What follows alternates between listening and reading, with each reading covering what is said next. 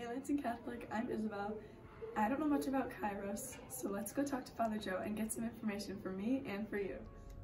So Kairos began a little while ago. I think it was in the 1980s. It was developed in the Diocese of Brooklyn, New York, and eventually it kind of spread throughout the United States, made its way to Chicago, and I believe the first time we did it here at Lansing Catholic was in the year 2000. We had our first Kairos retreat then. We've done it pretty much every year since.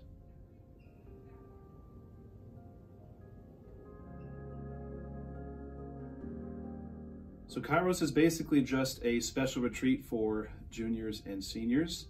It's a little bit longer than most of the other retreats we do. It tends to be about 3 to 4 days long and a little more focus on kind of a final, it's the last time we'll be on retreat with our students, so we really focus on relationship with Jesus and what it actually means to be a disciple, how this impacts your life, and how we're all called to live out that discipleship after we're done with high school and wherever we go after that. So it's just a beautiful retreat, special time to enter into that encounter with Jesus with your classmates one last time.